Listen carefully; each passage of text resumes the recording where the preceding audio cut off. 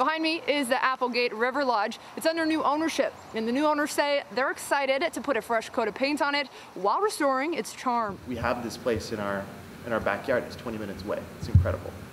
And so to be able to be a part of that, to provide this experience to people, something that we would enjoy ourselves going to, it's a passion project for us. Meet Anna and Mike Eastman. The two are longtime Rogue Valley residents. Anna fell in love with the Applegate River Lodge when she went to a wedding here 20 years ago. And we just kind of fell in love with the idea of everything it could be and so much potential and the beauty of the Applegate in general.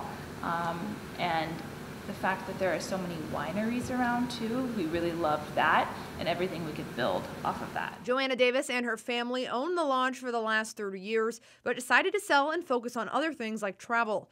Now the Eastmans are rebranding the lodge along with Anna's brother, Kelly Beck. They've chosen to rename it the Lindsay, inspired by Lindsay Applegate, a pioneer of the Applegate Trail.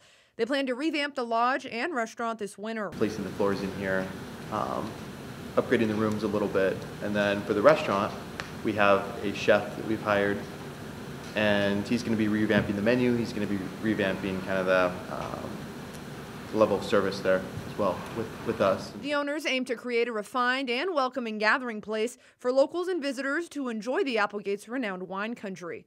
They also hope to keep some of the same long-standing traditions in place, like weddings, live music, and lodge gatherings. And the backdrop is obviously incredible, so I think with some new life and some new energy, this place has a very high potential, and we're just excited to see where we can take it.